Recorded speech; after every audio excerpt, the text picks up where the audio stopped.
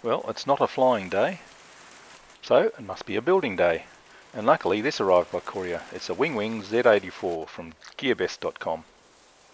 Here's a quick unboxing, speeding up the boring bits. This is a really nice looking 840mm wingspan EPO flying wing.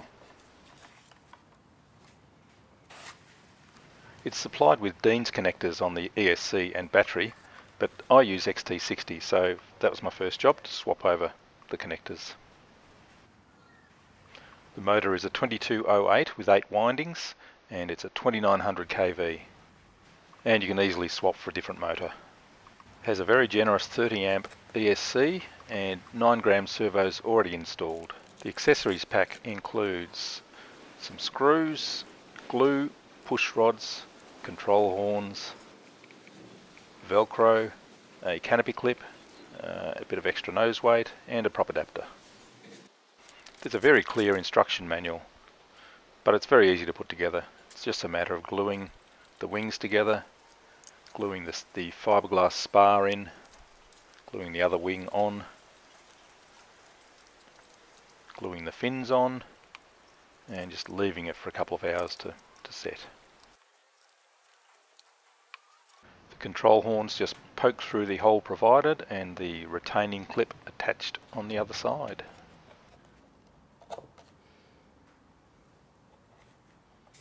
And this canopy retaining clip clips onto the spar as it passes through the body. Just glues into position on the canopy underside. The 6x4 inch prop has a little adapter ring that needs to be popped into position. And then it's mounted on the motor shaft using a collet style prop adapter, which clamps down tightly onto the shaft. When you're mounting a prop onto a plane, the numbers always face forward. Whether the prop is on the front of the plane or the back of the plane, numbers always face forward. It's absolutely essential that this gets clamped down tightly, otherwise you'll lose your prop.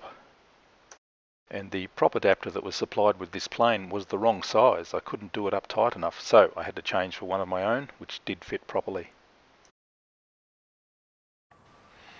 The hole in the servo arm was a little bit too small for the push rod, which isn't a bad thing.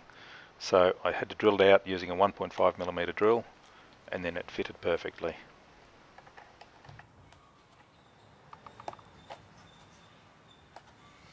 The servo wires slot down into a pre-cut groove and pass into the cockpit area. This is a 6-channel receiver, but you really only need a 3-channel.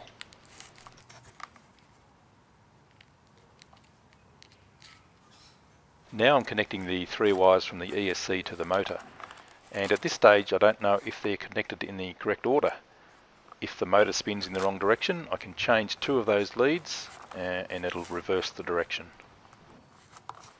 I've used some of the provided sticky back Velcro to secure the ESC onto the side of the cockpit area and the receiver underneath the fiberglass spar.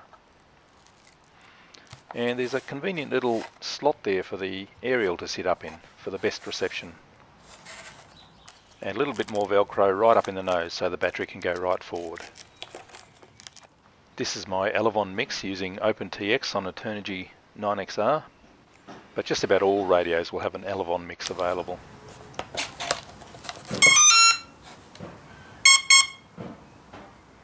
With the motor run up, I can see that the prop is spinning in the wrong direction, so I do need to change 2 of those ESC leads.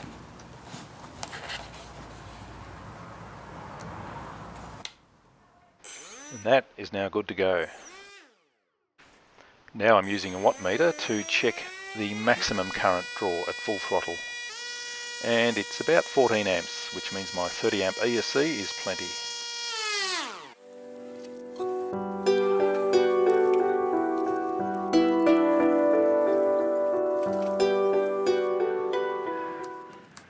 Now the decals are all on, I'm going to add some thread locker to the motor mount screws.